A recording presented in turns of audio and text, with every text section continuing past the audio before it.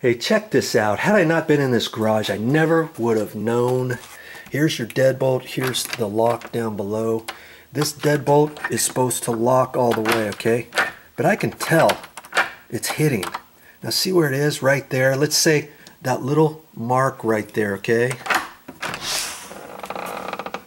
Right there, okay? Now watch. See how much further it goes out? That means that this, now I can't push it in. Okay, well, what's the big deal? Well, let's just push it where it was before, right there. Okay. Kaboom. See, that's where it was, right? I can push it in with my finger. See?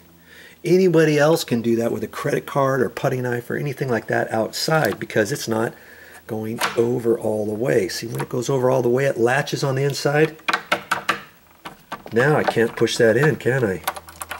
I'm going to have to tell the owner about that. You look inside here and see this is the 2x4 back in there.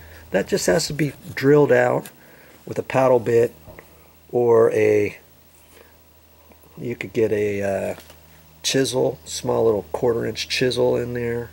You can even take 1/4-inch drill bits, drill, and then just kind of ream that out and chip away the rest, something like that. That 2x4 is preventing the deadbolt to go in all the way. And usually when you install a pre-hung door or anything like that, usually you got about a 1/4-inch or so gap between this and the wood. Well, in this particular one, there's no gap at all, is there?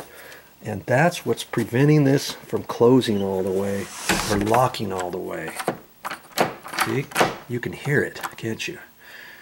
It's been like this for 25 years. Good grief. So it's a good thing this door has a lock on it. You know, they would still have to go in through there, but sometimes on the bottom you only have a passage handle, and maybe you're making the assumption the only thing that's locking this door is the deadbolt. That's why that has to go in all the way. Okay, and this one's not secure, is it? I'll have to tell the owner about that. Glad I checked it out. That's all I got for this time, but I'll be back with more videos.